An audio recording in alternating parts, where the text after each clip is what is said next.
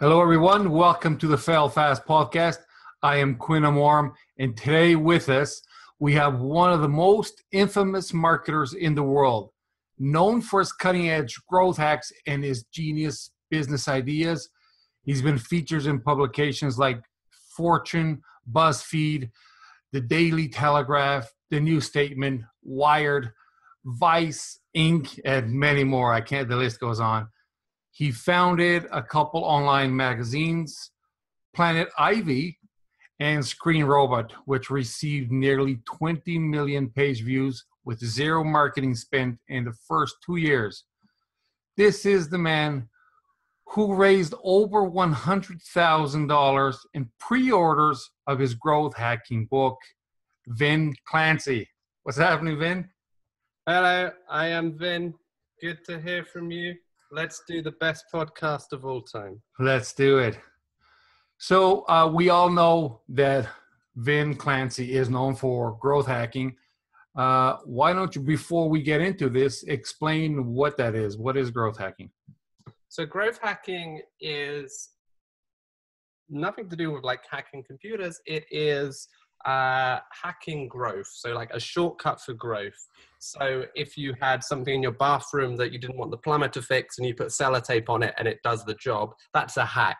So I find hacks that work in order to grow your business and I tell the world about them. There are hacks to get more traffic to your website, to close more sales leads, to grow your Instagram followers. So I detail how to do all of that and then teach the world about it.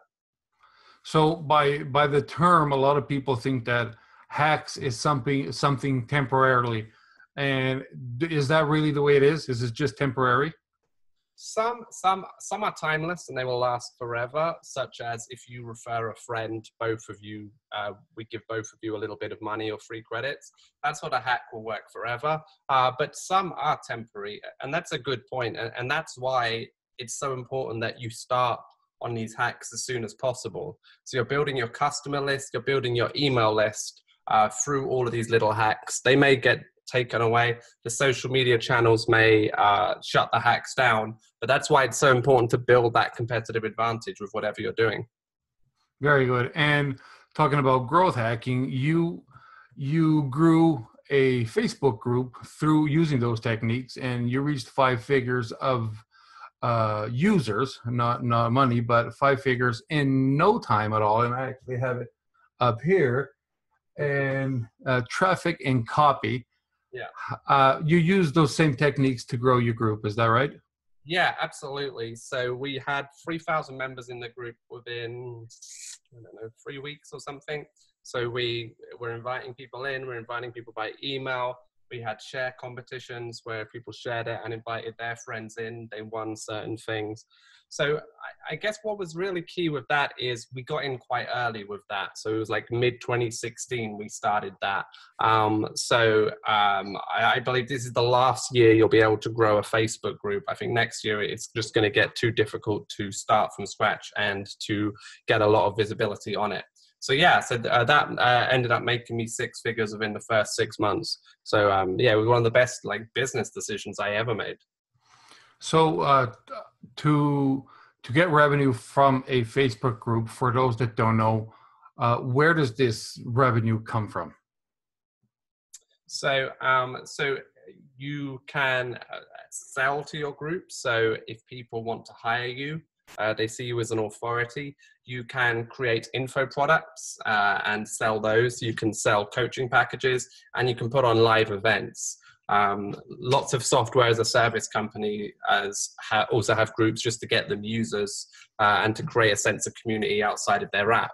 So you can really do anything with it. I mean, the golden rule in business and in life is if you have the attention of people, you can make money from it. That's why rock bands get signed when they have a lot of people watching them, but they have nothing else. But the idea is if they can get a lot of attention, then we'll be able to sell something to them eventually. Exactly. And so what are, right now at the time of this recording, this is 2018, what are some of the best growth hacks that you can share with us? So some of the best growth hacks that I've seen work the most powerfully right now is still cold email. So particularly if you're based in the United States, you can use something like Find That Lead to find as many people's email addresses basically from anywhere on the internet. Rebump is a tool that will help with your sales follow-ups. So it's a Gmail tool. If you email someone and they do not get back to you, Rebump will email them every 24 hours forever. Another growth hack I've seen work really well is Fame Pocket. So Fame Pocket is an Instagram shoutouts group. So you can get lots of likes and comments on your Instagram post when it goes live. And through this, it shows up in the algorithm a lot more, and a lot more people see it. So those are three that tend to work really well, regardless of what niche you're in. But there's really hundreds, and that's what my last book, Ace the Game, the 100 Best Growth Hacks in the World, was about. There's a ton of different things you can do. It's just about trying them and finding the ones that are right for you. So now you mentioned your book, Ace the Game, which is fantastic. Is that the one that got $100,000 just in pre-orders of the book? That was the one before it, Secret Sauce, Step-by-Step Guide to Growth Hacking. So that's done nearly $200,000 in total. My second book did $10,000 of sales in the first hour. It's still scaling as I speak right now. So and a lot of that is just based off activating my own community. So we try other things like PR, podcasts, affiliates, and Facebook ads. But I've really found most sales come from having a community, having a fan base, having people who care about what you have to say. And Vin, you don't have a book publisher. So you published it yourself, self-published book. Yeah. So how did you get, I guess, all this, like I said, the $10,000 in the first hour? That was also growth hacking. Yeah, 100%. So if the question is why didn't you have a book publisher? Well, when you're publishing a book, it's either for money or for fame. So if it's for fame, you do a book publisher, you only keep 10% of the money, they keep the other 90%. But in theory, if it goes well and hits the New York Times bestsellers list, you build your brand. But I was all about money. So for the first book, for both books, how we launched it is we did a viral queue. So that is, we sent all of our email list and our social media followers to a landing page, which said, this is the pre-launch queue for the book. Give us your email, sign in. And then if you share this with your friends, if you like us on Facebook, if you follow us on Twitter, you get points. Whoever gets the most points wins the competition. Well, this is fantastic. You were speaking and I was just thinking to myself, I should be writing this down, but I'm recording, so I'll hear it again. This is fantastic, Vin. Yeah. So we did that. And then, so that had, both times that had thousands of people waiting for it on the day it launched. So then we have a lot of hype leading up to it. And then we had, on launch day, we did a webinar. So we follow Russell Brunson's perfect webinar formula. Look it up. It's a certain way of doing a webinar. And we launched to our community using Jeff Walker's product launch formula, which is 5 posts. Number 1, hey, we're thinking of launching this, who would be interested? And people are like, yeah, I'm interested. Secondly, why you're launching it. Thirdly, what it is that you'll be launching. Fourthly, how they can buy it. And then the fifth is, okay, it's live now. And then it launches live on the webinar. So you give a lot of value in the webinar, so people are like, he knows what he's talking about. And then you launch the webinar and boom, you get $10,000. Wow. Yeah, pretty good. And so now this is this is the Fail Fast podcast, and we haven't touched about your failures, and we all know how successful you are, but it hasn't always been like that. You have been pretty much homeless, and you were pretty much what we call here in Canada being on pogey. Isn't that right? Yeah, so if we cycle back to 2011, I just moved out of my parents and I got made redundant from my dead-end job. So then I signed on for social welfare, which is they paid your rent. At that time, my rent was think it was £200 a month, because I was living in a bad part of town in London, in South London, where the riots happened. Literally, the riots were happening where I lived in 2011, with water dripping from my roof because the house was just finished. And then I was a guardian, which means you guard someone's property from squatters breaking in, and you get massively reduced rent. So I was on that. Then that one ended after a mafia threatened me, but that's a whole other story. So I was homeless, and then luckily I had a girlfriend, and I stayed with her for a few weeks until I got my next place. My next place was another guardianship scheme, and so we moved in, and it's very, very cold in England in the winter, like similar to Canada. And our heating broke the first week we were there in February. And then I called up the landlord and said, we have no heating. And he said, well, it doesn't matter because the building's about to be demolished. It's high up. So we had to buy the electric heaters that plug into the wall. If you ever had those, you know that they eat energy to heat the apartment. Even though it was like a tiny 300 square foot apartment. That wouldn't have been so bad, but they didn't trust us to pay the electricity because we were so poor. So there was a meter in our house, and you had to run to the convenience store and charge it up with electricity, and then bring it back and tag into your wall. And that's how we had electricity. And those things are very inefficient anyway. So we'd be cooking. We didn't have any gas in the apartment either. So we're cooking on an electric cooker, and the heating dies, and then that's it. There's like the food stops cooking. So that happened a lot. So we had to go down. So I would carry my change jar of pennies down to put like £7 once, I remember putting on electricity, because that's all I had to put electricity in my house. So that's when I started Planet Ivy. That was the point when I started my first company, and it was just pure hustle. I had a dream where I would create something where the writers would be stars, not musicians. And I called up every university in the country and saying, you should write for my magazine, you'll get editorial feedback, and it's a good platform for you. And second week we had 25,000 visitors. After 6 months we had 300,000 visitors a month. Around that time we gave a talk in Google Campus in London. Someone who had just left Facebook saw us, introduced us to free investors, and two of them gave us $250,000. And I was literally off welfare from one day to the next. I was out of debt plus positive literally overnight. Yes, from negative to plus $250,000, just like that. And there's Planet Ivy. Did you code it? You designed it yourself, or was this a script? I had a co-founder who coded that with me, like a 17-year-old kid. We just met through hanging out in East London. It was just by the grace of God we happened to meet. He could design websites, and he very much helped a lot. A kid called Lewis, and he really helped me get it off the ground, and introduced me to things like Reddit, which would eventually drive us a lot of traffic. So it's been a crazy journey. That's how it all started, and then that got to 2 million visitors a month, the magazine company, and then we couldn't scale it anymore. So that one went, and I had to fire my staff, and I had to start all over again in a consultancy agency. And that's, for the most part, what I've been doing now, just doing different things, like 100-day world tour, speaking around the world to support my agency and grow my personal brand. And then that eventually led to me moving out to the United States full time. Yes, talking about moving to the States full time, there's something really fantastic is I heard that you have the exact same visa to stay in the States that Justin Bieber has, and it's for extraordinary skills.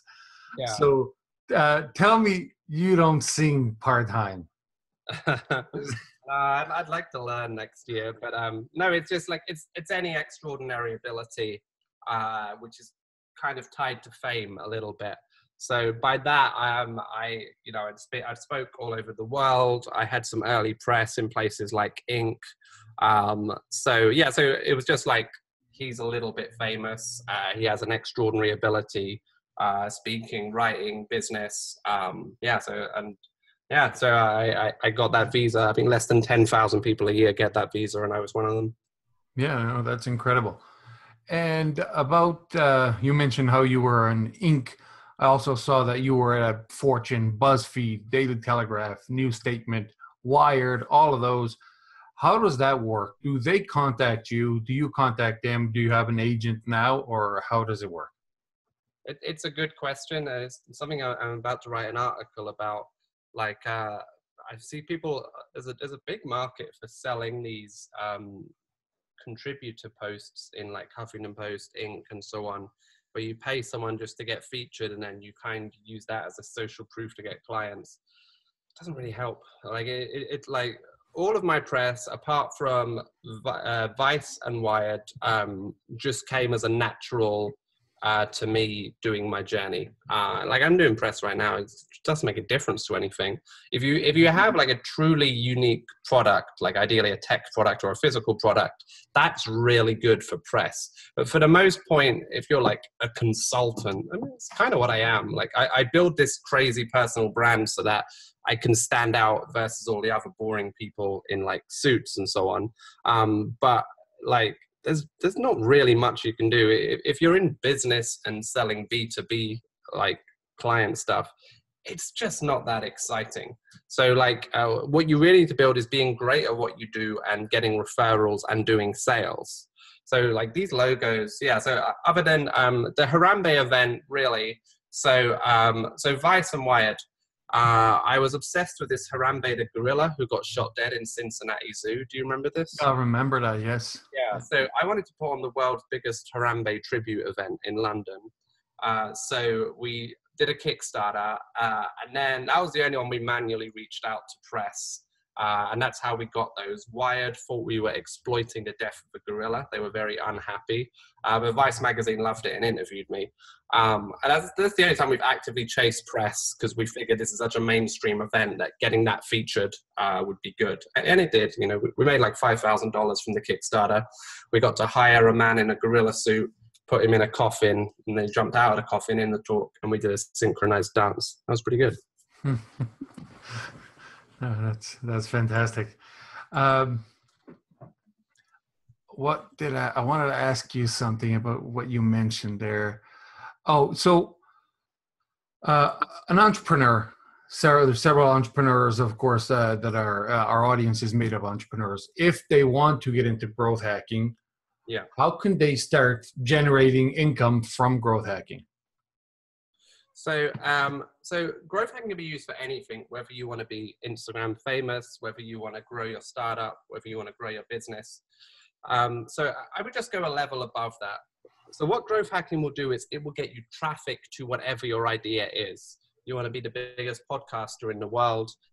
You want to become a coach or consultant. You want your startup to get oxygen so it lives. So that's really what growth hacking is. It's the layer above it.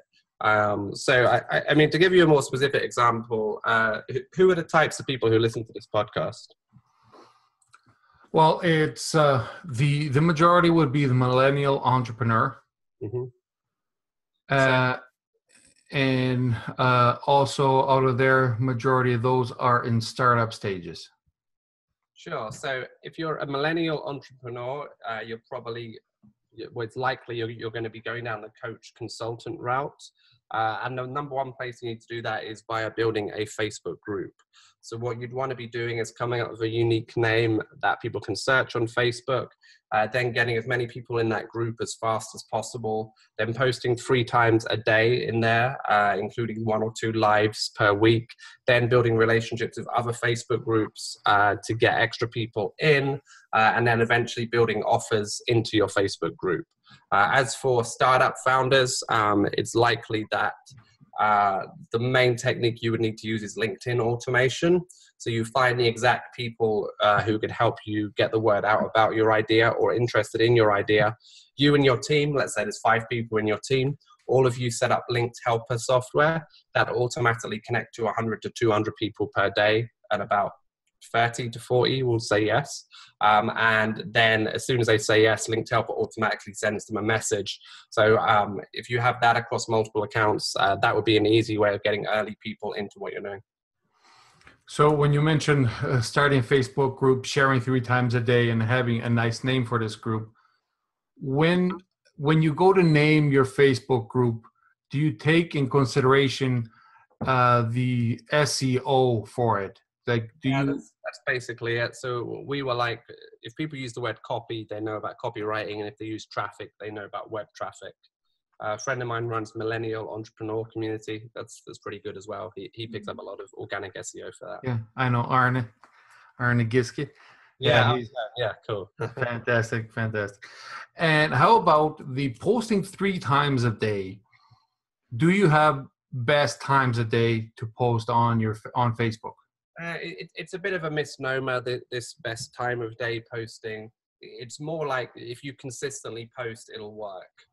I mean, for the sake of brevity right now, I built a lot of my audience in England. Now I live here. So I tend to post at 11:30 at night here, so that the English people getting up get it, and the Americans who are up late see it. And then I do 8 a.m. British time, so 8 a.m. LA time, so like late afternoon UK. Then I do midday LA time, so 8 o'clock British time. I do those 3 times, but I don't think it really matters. It matters much more that you can be regular, that perhaps you're looking at sites like Reddit to find ideas for content so that you never are stuck with, I don't know what to write. Very good. And do you do, say 80-20 of like only 20% sales, 80% is just fun and content, or do you even do a less of a sales ratio? It's about 80-20, but the way I do it is I never mention what I do, or I never mention sales for about, in my group for about 6 weeks. And then I do a launch for about 3 or 4 weeks where I talk about it a lot. And then as soon as the launch is over, it goes back to pure value, pure fun, pure entertainment. So it is 80-20, but I would rather get a big spike of revenue and then just disappear and go back to the fun stuff. Okay. And if you were to start today from scratch, start a Facebook group today, how would you the hardest thing is getting those first people to join the group, because nobody wants to join an empty group. How do you get those first ones in there? Well, firstly, if you have like 20 to 25 good posts when the group opens, it won't matter. There's no one in there, because most people, like 90% of people, just use the Facebook group like almost like an RSS feed, and they just read it. It's really hard to get people to stay active in it. So firstly, there's that. If you have those good posts in when you start, it'll get good. So you can start by answering questions in other people's groups, and friend requesting people, and then offering them to join the group. I meant to say don't add people to groups. I can see why people would say that. It worked really well for us. Like, it's like it was.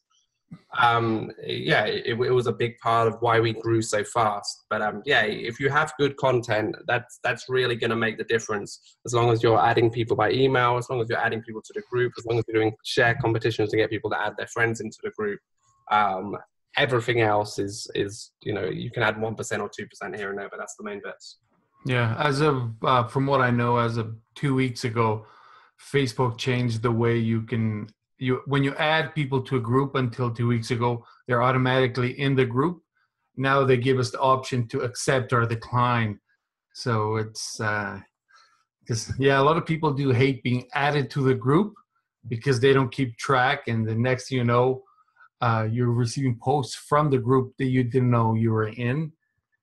And the Bitcoin groups were going crazy for the longest time. 100%. But that's why I say it's going to get harder next year for Facebook groups. This is the last year that it's going to be good. Vin, you talked. You had 100 talks or 100 speeches, and was it 40 countries?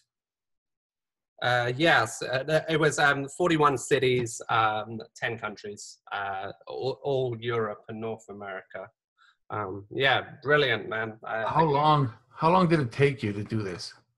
About a year and a half. There was an Estonian gig, and then I went to America, and then I started the proper world tour, speaking everywhere.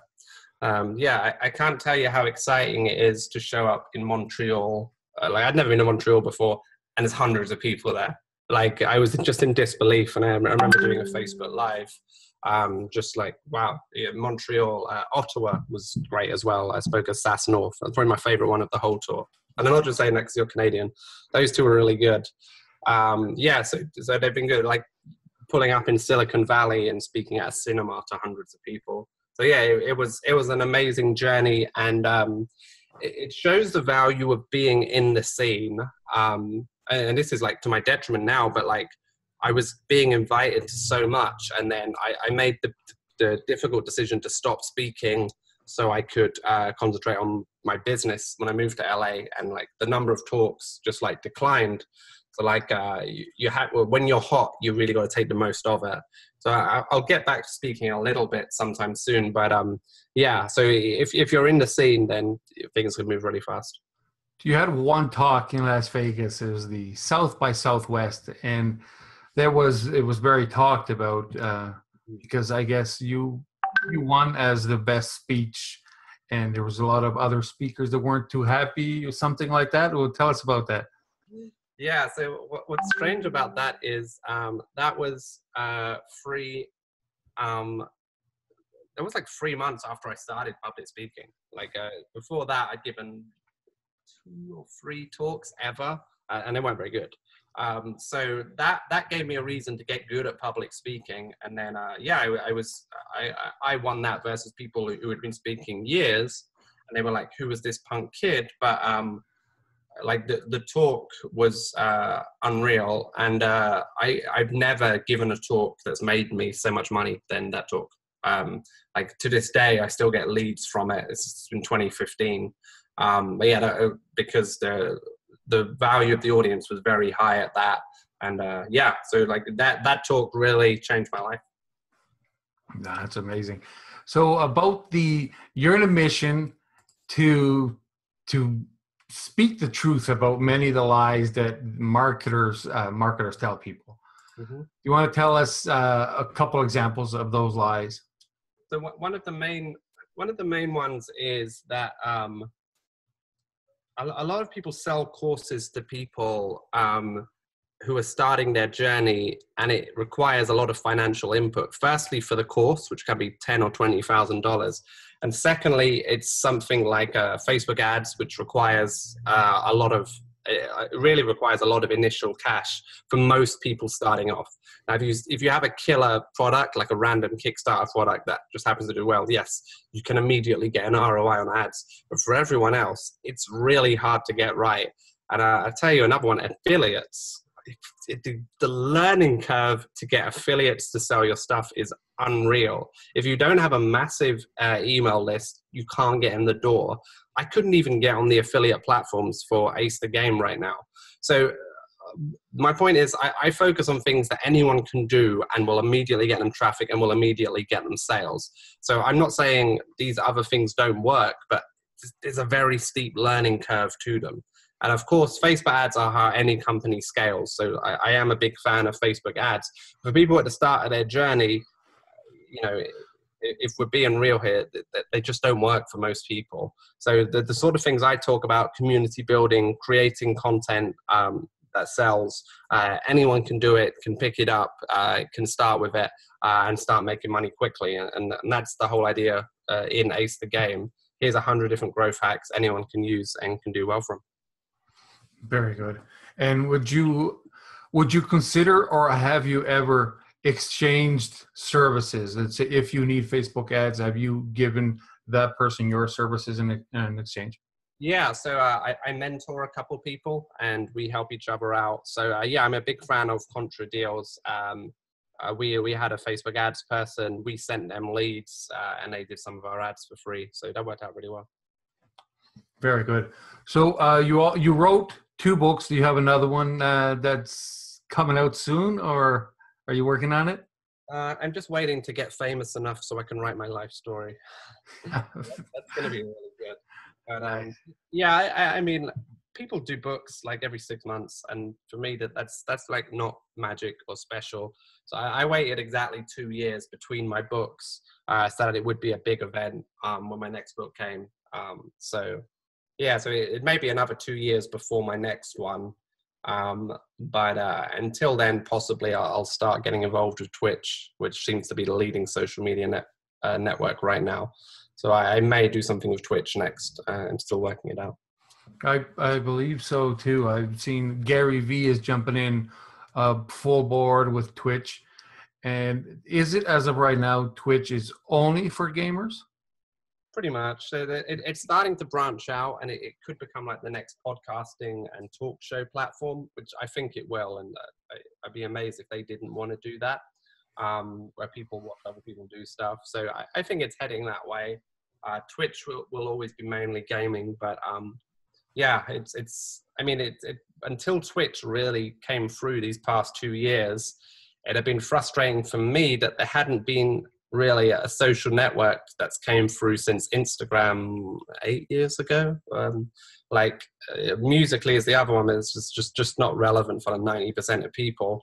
So yeah, I'm excited about Twitch because now that I have all these skills, when a new platform comes out, I can destroy it. But I've been waiting a long time for a new platform. What is your favorite platform? Yeah, I get asked this a lot. I mean, Facebook is still my main platform, but I'm starting to lose favor with it. It's getting very hard to do ads in the internet marketing niche, which destroyed the momentum of my book. And then your listeners are going to say, but I keep seeing ads for internet marketers. How can Facebook be banning ad accounts if that's the case? And I can tell you how, because I know a guy who does it. They have 200 or 300 different ad accounts, and every time one gets banned, they just move the pixel across, which means that Facebook hates internet marketing so much it puts it in the same banner as boner pills and face cream.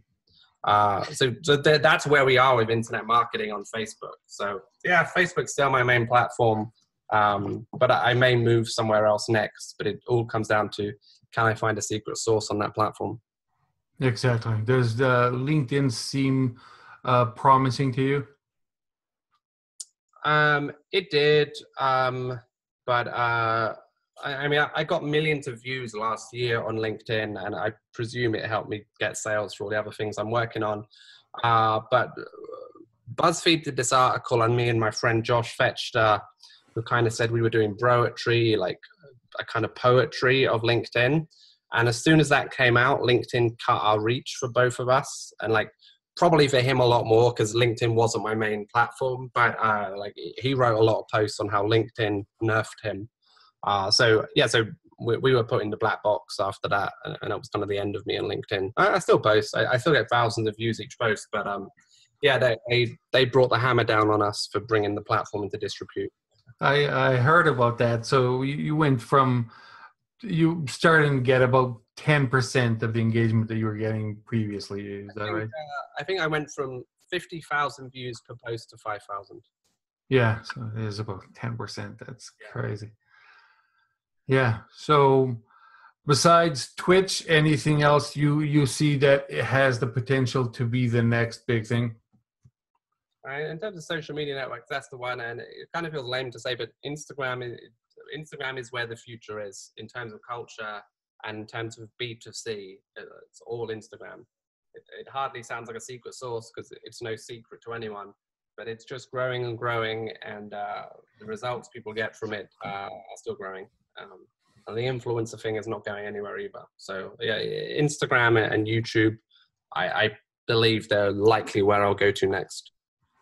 And pretty soon, probably next year, it wouldn't be, I guess, as easy to start a Facebook group. How about these Facebook pages? Do you see anything interesting on having a Facebook page? No, Facebook pages are 100% pay to play. If you have a big budget or if you work for a big company, yeah, 100%, it's a great place to be. But for entrepreneurs starting out, no, those days ended in 2010. Yeah. About reading books, what is one that had the most or the biggest effect on you? The 48 Laws of Power. Easily the most influential book I ever read. I read that when I was on welfare, and it prepared me for having, meetings with big business people. So conceal your intentions, say less, act like a king to be treated like one. These things served me really well when I had to go and raise hundreds of thousands of dollars, and I was sitting there and I was making £71 a week when I was having those discussions. £71 a week. That's about $100 a week. Yeah. Well, I'm glad those days are way gone for you and way past that. Vin, what is one word of advice that you would want everybody to know? Sacrifice. You said one word.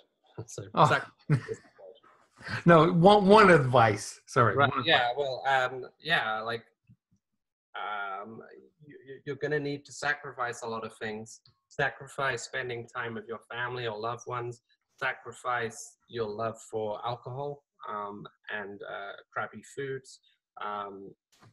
Sacrifice a lot of the comforts that you believe you have to have. Like that's what it is really, and that's the difference. And another thing, don't listen to anyone who ever says you don't need to work 12 to 16 hours a day. I mean, them people, they're never the ones who made it who say that. Just bear that in mind. Every successful person, Elon Musk, Bill Gates, will tell you the same. It is going to be a ton of work. So if you want it to the life-changing level, that is what it takes. And it will have an effect on your health, as I've seen this past year since I moved to America and the levels got so much higher. That's something you got to be ready for. Yeah, I agree 100%. I hear so many people saying that, of course, the work smarter versus work harder is also true, but you still have to work and work hard. The harder you work, the quicker you get to where you want to go. Yeah. All right, Vin, for the people that are listening to us, if they want to get a hold of you and reach you, work with you, where do they go and where do they find you? So Vin Clancy on Facebook, Instagram, YouTube. acethegame.com is my new book. So if they want the growth hacks to grow their business, that's where they should go. But yeah, Vin Clancy, I'm everywhere. Find me on there. And your book, Ace the Game, is available on Amazon? Not yet. Again, because of profit margins, we want to keep it all in-house. Okay. It might be at some point, but you get the EPUB and so on when you buy it. Very good. I'll put the link to the book on the show notes for everybody that wants to see. Awesome. Okay, Vin, thank you so much for being on the show. I really appreciate this, and I'm going to hear it over and over just to make sure I get it all. All right. Awesome. Thank you. Have a great day. Bye. Bye.